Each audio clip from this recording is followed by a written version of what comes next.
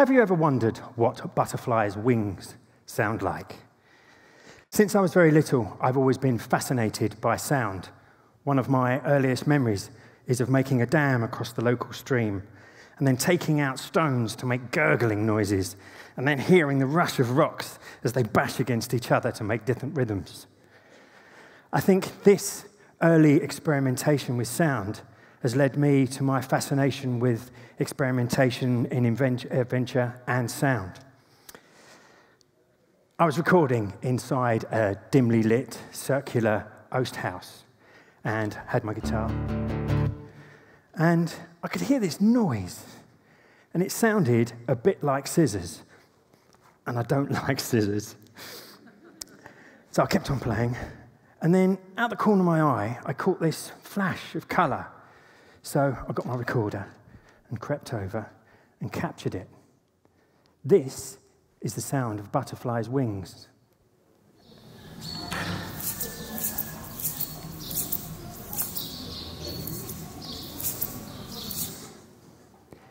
How amazing and how lucky was I to find that? This is my microphone. It has carried me and more bananas than I can count on many missions.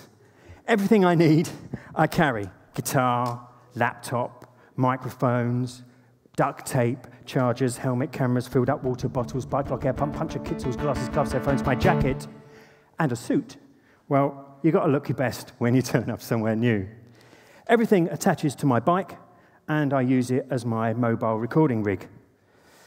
In my recording studio, I tell my clients to imagine a place when they're recording, and it really helps to boost the performance. So for my first solo album, I thought I would go out to find these places. I cycled to the four corners of mainland Britain, carrying 40 kilos of equipment and a suit, on the hunt for inspirational locations. Well, it rained and rained and rained, so I had to get creative with finding places that were dry, underground, in the light of a lighthouse, in a gondola going up and down the side of Ben Nevis, and one time, I was so desperate to record this melody that I had running around that I converted a phone box into a vocal booth. Another time, cycling through this little village, and I went past this second-hand shop, and in the window was, if I can find it, this little music box.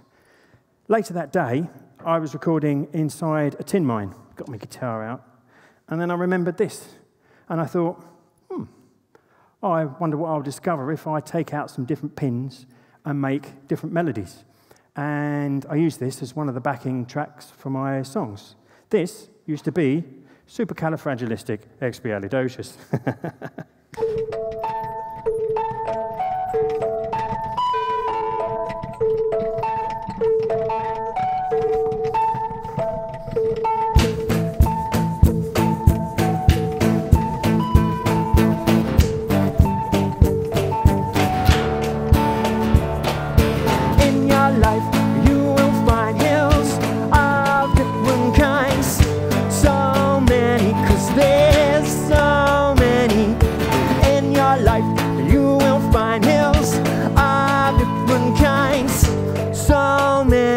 There's so many.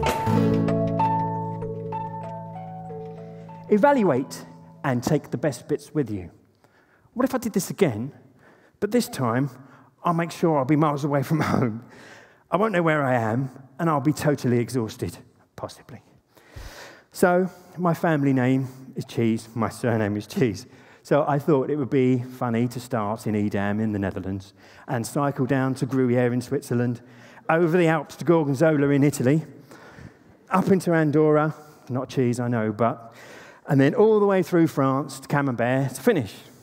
Well, 4,000 miles, you can eat a hell of a lot of bananas and drink a lot of milk. Well, it was the best and the worst. There were times that I just, could overthink everything and anything. And sometimes I'd just stop by the side of the road, totally exhausted, thinking, you idiot. What are you doing this for? What's the point in this? And then other times I'd find a place that was so amazing, I wish everybody I'd ever met could be there to see it. But this is what I wanted. it wasn't just the sounds and locations. It was the thoughts and lyrics that go with the challenge.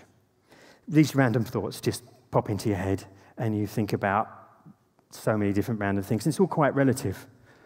Banana, banana, banana, milk banana, banana, banana, banana, milk banana.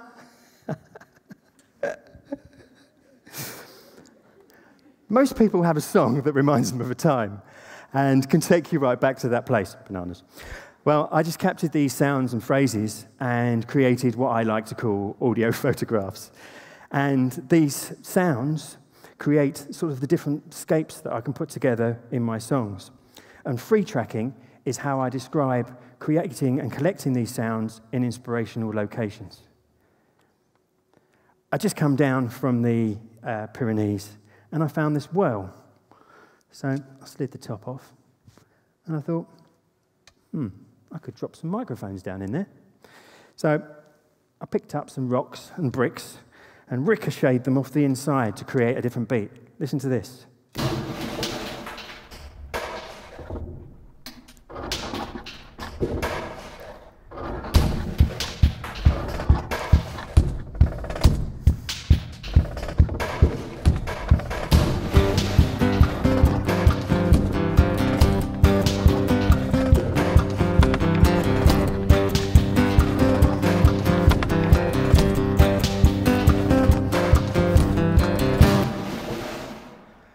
Another time, I was sitting on this bench outside this grain-grinding, stone-crushing windmill that had a fantastic rhythm, and these swans walked past. I thought, that would make a fantastic symbol. So while sitting on that bench, I wrote a song called Bench. Windmills.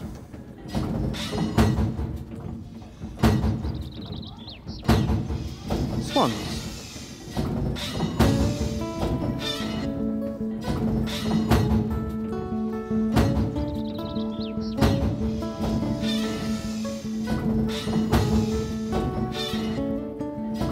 Sitting on a bench, watching everything go by.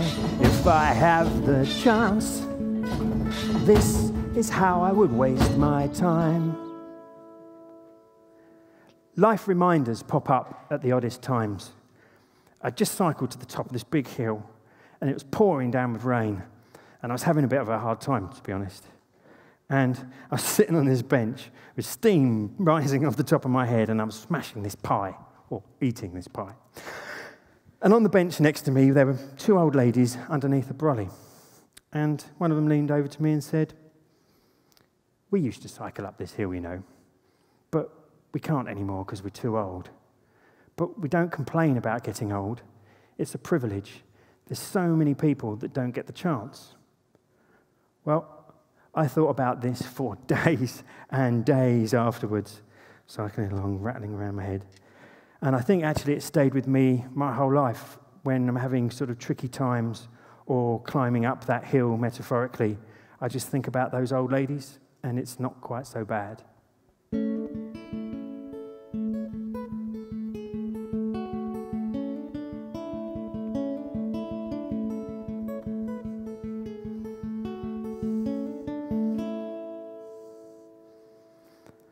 Another time, I was completely in the middle of nowhere, hadn't seen anybody for a good couple of hours, and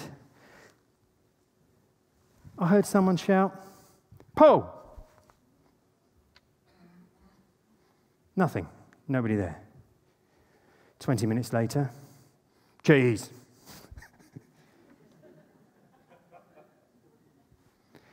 And this happened for a good half a day. And to be honest, I haven't got a clue what that was all about, apart from the fact that potentially I've been on my own for far too long. 100 miles south of Milan, there was this giant crop sprinkler. I thought, That's a great hi-hat. So I stopped, worked on a bit of a song, and there were these dogs running around as well. So I sampled them too. Crop sprinklers.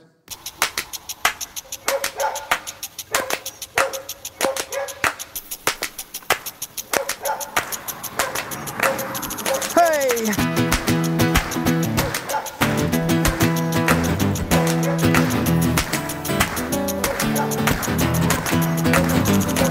Oh!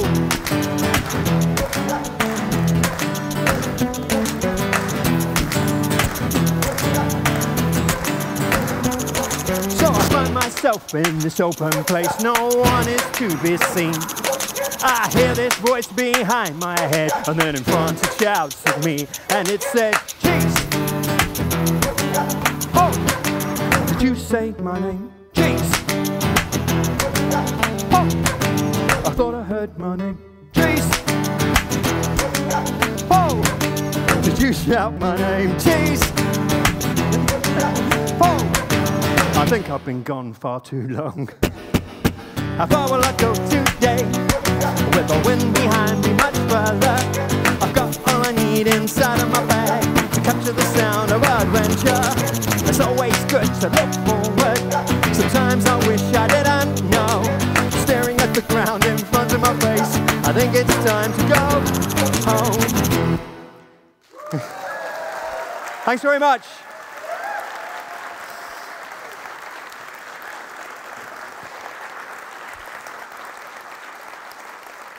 Most people have a road or a path near their house that they've never been down before. I found butterflies' wings. Thanks very much for listening. I've been Paul Cheese, and this has been a selection of my audio photographs. See ya!